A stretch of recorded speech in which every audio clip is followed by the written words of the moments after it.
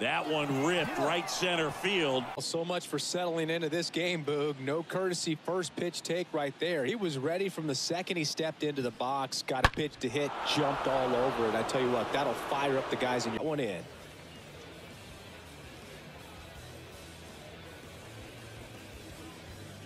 As soon as that ball left his fingertips, it was trouble. Right on a platter, right down the heart of the knew. As soon as that ball left his fingertips, it was trouble. Right on a platter, right down the heart of the plate. I'm sorry, but count, a hitter is on high alert. This is what you live for, to be in the... Dives. What a play. Love about this swing is he stayed tall, allowed his hands to go directly to the baseball, letting that bat head get... From Petco Park in downtown San Diego, Interleague Baseball on MLB The Show. It's the Tampa Bay Rays and the San Diego Padres. And we'll be back with the first pitch right after this. And now, your 2027 San Diego Padres.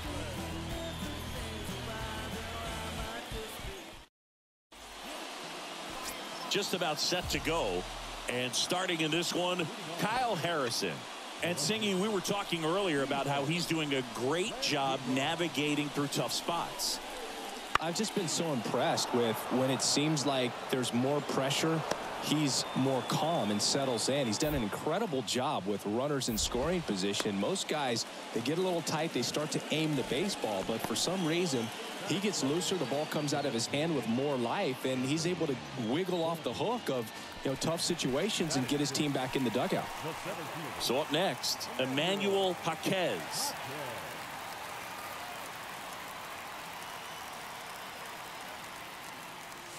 Swings and misses. That's strike one. Looks like he went up there guessing on the first pitch. It was going to sell out to it.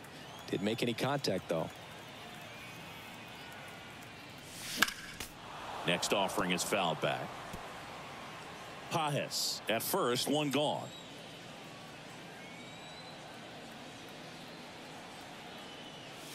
Pitch misses. It's a ball and two strikes. That's a really good job of laying off the 0-2 high fastball. Is going to make that pitcher really have to respect this hitter, even though he's behind in the count.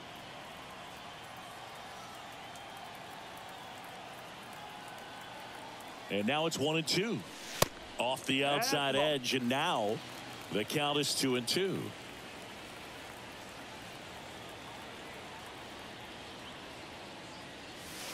Got him. Two gone now.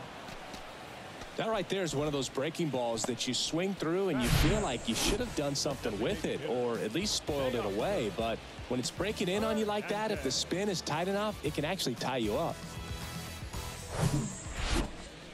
Here's Manuel Margot. Manuel Margot.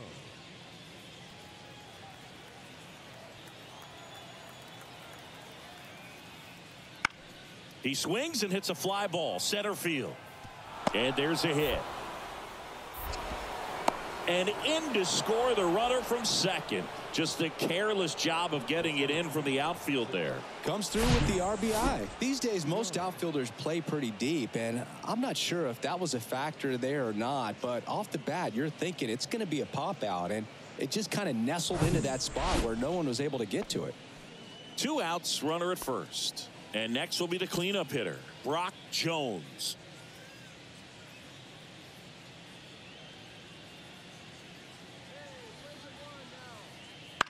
That smash towards center. Oh, great grab on the dive. Throw, and it gets away. And he'll make it around to third on the throwing error. And he'll make it up to second as he advances on the throwing error. Just a very nice approach and swing right there to use the big part of the field. Everything was on time. He stayed balanced through the entire swing and just launched that one into center. Bottom 4, digging in is the switch hitting outfielder, Emmanuel Jaquez. The wind of the pitch. Tapped at the plate, but it's a foul ball. Well, every pitcher wants a run support, and having a lead is nice, but it can be challenging for some guys. I think keeping the mindset to attack instead of trying to be too fine and have too much finesse, go after hitters and get quick outs. Swing and a miss. The high heat, too much on that one. Now up for Tampa Bay, number 55. The 2-1. In the air, pretty deep out to center field. Makes the grab, and that is that. One left for Tampa. 2 outs, base is empty. Manuel Margot up to the plate. In the air out to center. Jaquez in position. He's got it, and that'll end the inning. 3 up, 3 down that time. Man at first, Emmanuel Jaquez now at the plate. Who's 0 for 2 with a pair of strikeouts. Hit pretty well in the air out to center. Jones has this one sized up, and out number 1 on the grab. They've got a potent lineup, and when you think about teams capable of rallying from this kind of deficit, they're so 1 out, nobody on. Next for the Padres, Emmanuel Jaquez, and it's fouled away.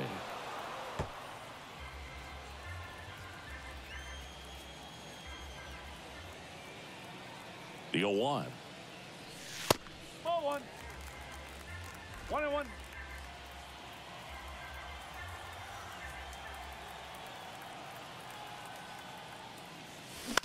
Bounce to the left side. Williams sends it across to first, and there are 2 outs. Oh, Boog, we talk about how the ball is coming out of a pitcher's hand.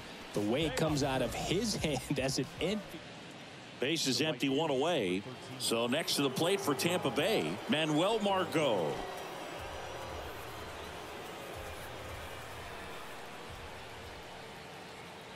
One down, base is empty. Swing and a base hit. So a man aboard now with 1 away. Having himself a really nice game at the plate. That's about as textbook as it gets. Got his stride and load out of the way early. He stayed inside. After 4 wins in a row, you start to think a little bit that you're on a roll, and that's the momentum that just takes on a life of its own. Guys start hitting up and down the lineup. Never know who's going to come up with the big hit, who's going to come out of the bullpen and get the big outs, but it's a good feeling, and you want to extend it. 7-2 your final here today. For Chris Singleton and our entire outstanding crew here at MLB The Show, I'm John Shambi. We'll see you soon.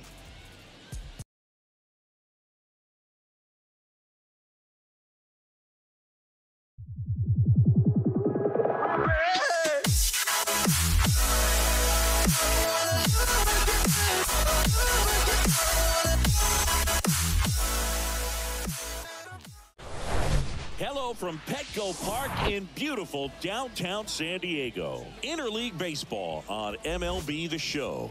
It's the Tampa Bay Rays and the San Diego Padres.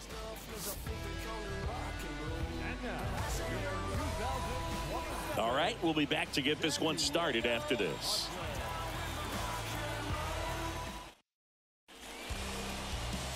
So almost ready to get underway, and on the hill, Joe Musgrove.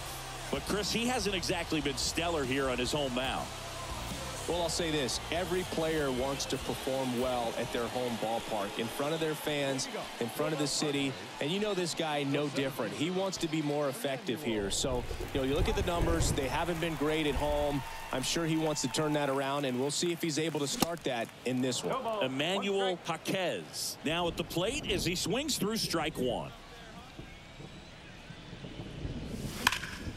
Hammered down the right side, but foul. Saying he wasn't very sharp in the first, got hit around a little bit, just wasn't able to locate particularly well. A lot of stuff at the fat part of the plate. Yeah, Boog, he wasn't fooling anyone. It's a tough place to be because it's not always obvious what adjustments need to be made. Sometimes it's location, sometimes it's being too predictable. Sometimes you're tipping your pitches. He's going to... So digging in, Emmanuel Jaquez. Number 8. It really feels like we might be running out of time before a rain delay is called.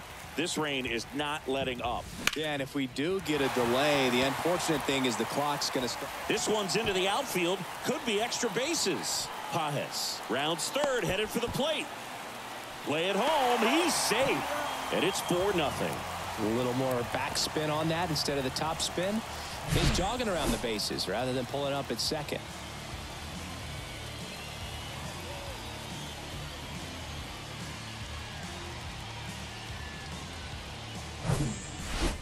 Next, it's the catcher for the Padres, Scott Manea. 0 for 1 so far. Struck him out looking. Oh, nice job right there. He struck him out twice. The pitch before looked like it was strike 3. Doesn't get the call. Bears down. Throws another quality pitch for the strikeout. Now a check on him at second. Back safely. Bogarts, who wears that number 2 on his back for his idol, Derek Jeter. Runner breaks for third. Oh, he gloves it. Throw to first. And very nicely done for the out. To the plate. Save. It's 5-0. Anthony Volpe next to hit for the Rays.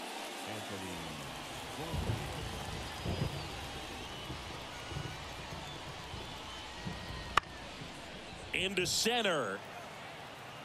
Nice grab on the run. Out number 2. It feels like we might be headed towards a rain delay if the weather doesn't ease up, Chris. Yeah, the umpiring crew are going to pay attention to how the weather is impacting this game. And the moment it becomes dangerous, I think, is the moment we'll be forced to take a break. Swing and a line drive. Base hit out into center field. Just kind of sliced that one into center. And now they'll have runners on the corners with 2 away. Really nice job of 2-strike hitting in that at bat. I could watch base hits like that one all day long, and so could every hitting coach in the league. Just a nice line drive into center. Top of the 6th inning, and stepping in for the Rays, Kyle Manzardo. Musgrove back to work. And that one is lifted in the air. 1 up, 1 down. Well, on the mound, very efficient, able to produce an outcome, it seems like, within the 3rd or 4th pitch of just about every at bat. Emmanuel Jaquez, the next up for the Padres. RBI knock for him last time. Now a chance to drive in another run. Rolled to short, could be 2. 1 at second. Plenty of time at first. That's a double play.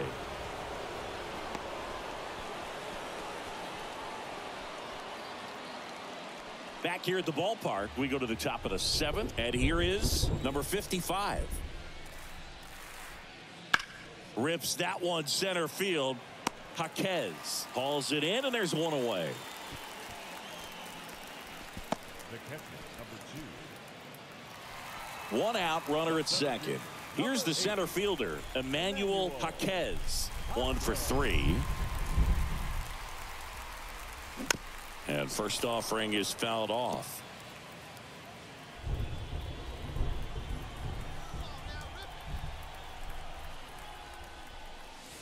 Outside. Pajes over at second, 1 down.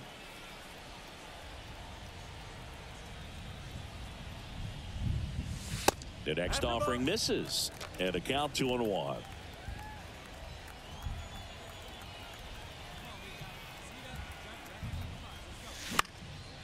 Fly ball down the line. Lantigua on his way over. Brings it in with a nice running grab. 2 down. Now batting, the catcher, Scott Manea. Good win by 6 runs. Always nice when you can win by a touchdown or a couple of field goals. Want to keep that momentum going. Knowing the offense can score at will. Bring it into the next one and get another W. 6-0 is how this one ends. For Chris Singleton and our entire crew, I'm John Shambi saying so long.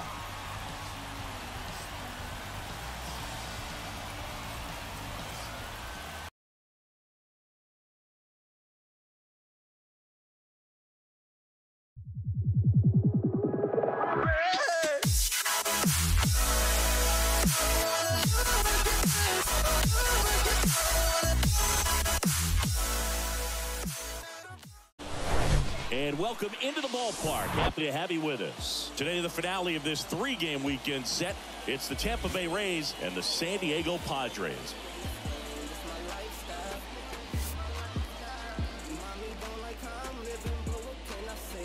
First pitch coming your way next.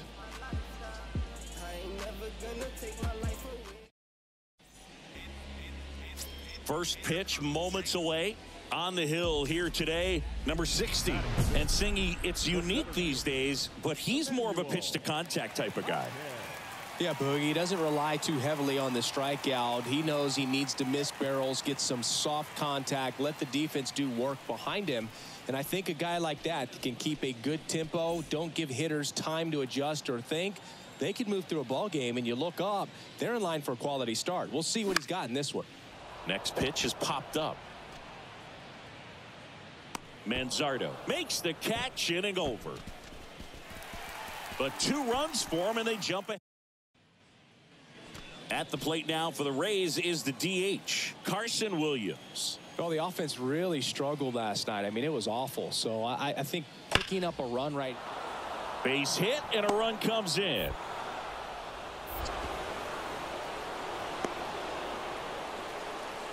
That's back-to-back singles for him. High fastball, even a little above the zone. Top half of the 3rd inning. Digging in, it's the speedy outfielder, Steven Lantigua. 0-2 now. Here's a high fly ball out to center. And makes the grab. And there's 1 down.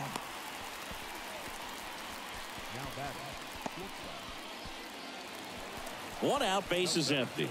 Emmanuel Jaquez, the next up for the Padres.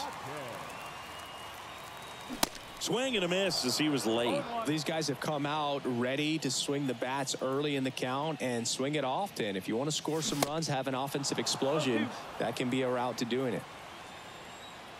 The wind and the pitch. And that's outside.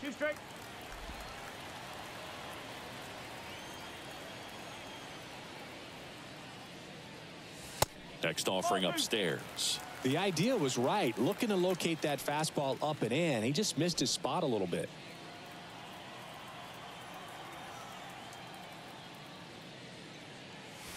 Three-two now. Really good take, especially with 2 strikes.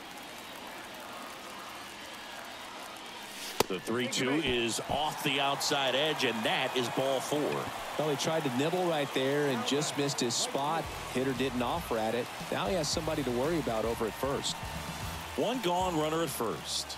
And now Teoscar Hernandez over to first, and he's saved. Jaquez, the base runner at first with 1 out. Here's the pitch. Runner on the go. Lays out, but he can't squeeze it. Flip to the pitcher is in time. And now they have a base runner at second. Well, there's a lot riding on that at bat right there. Nice job of the pitcher to bear down, make the pitch, get the ground ball. Excellent piece of work. Now the left fielder, Jackson Frazier. Grounded out his first time up. And now the lefty, runner takes off. Base hit into center field. And in to score the runner from second. Just a careless job of getting it in from the outfield there.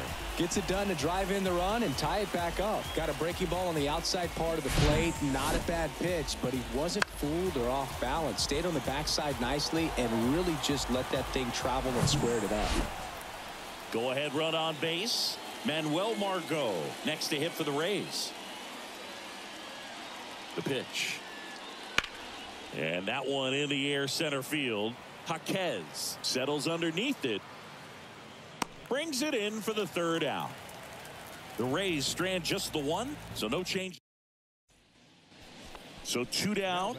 Now it's the switch hitting outfielder, Emmanuel Jaquez. And he swings and misses at the initial offering. Jaquez goes 5 feet 11 inches, 22 years old. And he was born in the Dominican Republic.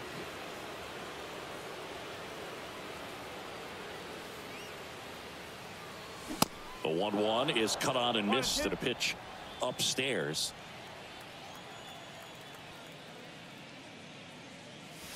And misses inside. Where do you even begin with the talent we've seen from the Dominican Republic?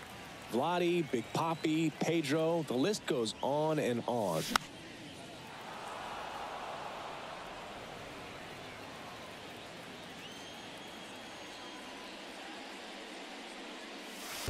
Next pitch misses, and now it's 3-2. Swing and a miss, and he got him. And good work there as he gets a 1-2-3. I think the key is arm action on the changeup. When you can sell it like a fastball, you drop the velocity, you get the swing and miss, and you walk off the field.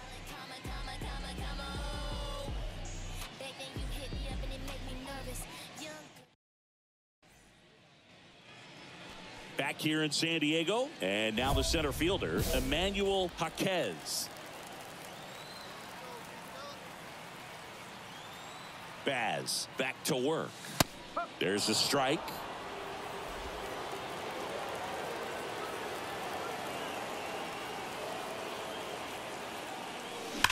That's ripped into the outfield, and that's a base hit. Off to a good start with a leadoff knock. Well, the last 10 games or so have been anything but fun at the plate for him, so that one has to feel good. Everything was on time and fluid in that swing. Got a pitch he could get the barrel on and lined it into center for the knock. Those always feel good. Here's Teoscar Hernandez.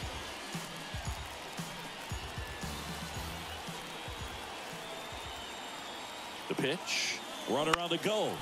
Popped in the air. Left field. Puts the squeeze on that one. One away. Good pitch. He just kind of had him out in front on that pitch away and wasn't able to stay close.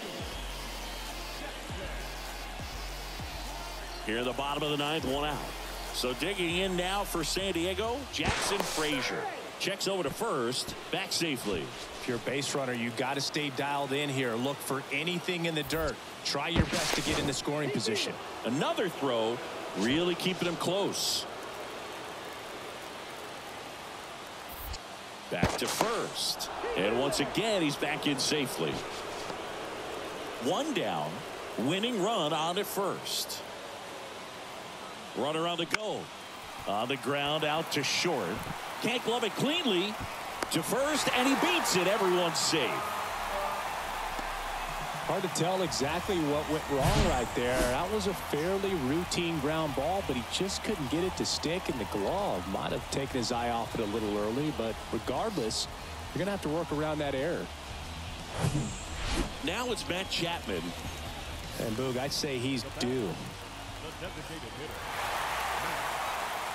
Here's the pitch. Runner breaks for third. There's a ball. Throw. Save. How big a deal is that walk? I don't think it's a big deal because if you pitch to the previous hitter with the power he has, he can hit a home run. I think it was a calculated walk. We'll see how it pays off here. On the ground to third. Throws to second for one. What a double play that was. Inning over. Well, we can never overstate it. Pitcher's best friend right there. Double play, gets out of the jam, saves some pitches.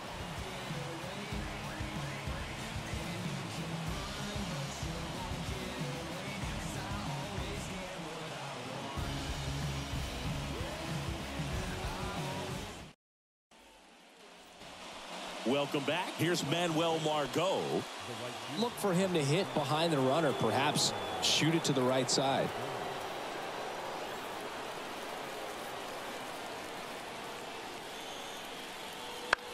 Hard liner. Jaquez makes the catch. One down.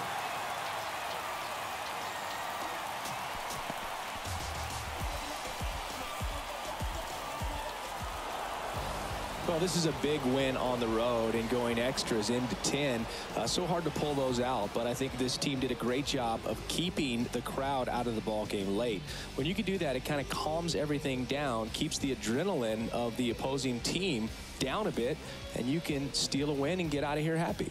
A 7-5 final score in this one. For Chris Singleton and our entire